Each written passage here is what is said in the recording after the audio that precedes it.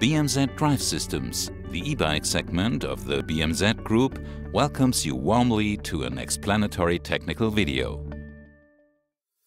This video shows you how to remove the motor. You will need the following tools for this task: a Torx T20, a crank puller, an 8mm hex key, an extraction sleeve, a 2-arm puller, a 13mm socket wrench nut, a ratchet, and an ISIS bottom bracket bearing tool. First, press the push button to switch off the battery and remove it from the bike so that no current is running through the bike.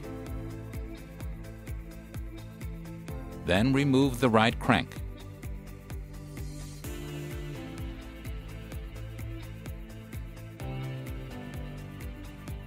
Fix the crank arm to ensure the spider nut moves more easily. Use the ISIS bottom bracket bearing tool to open the spider nut and remove the chain ring using the 2-arm puller.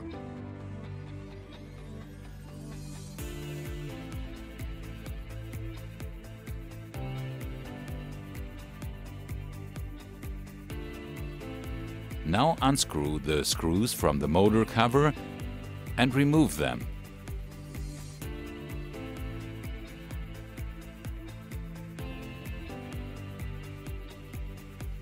So you can then remove the motor cover.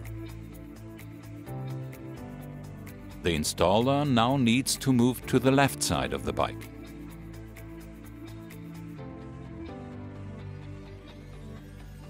The installer now needs to move to the left side of the bike. Remove the left crank here and then unscrew the motor cover.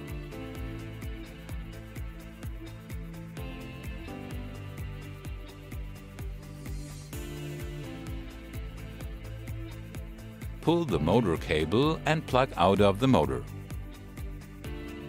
A pair of needle-nosed pliers may be helpful for this step, if used carefully.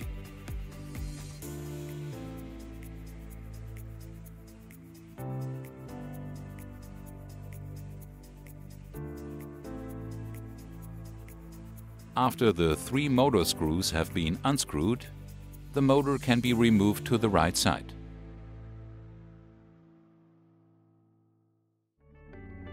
BMZ, the Innovation Group, a global player in lithium-ion technology.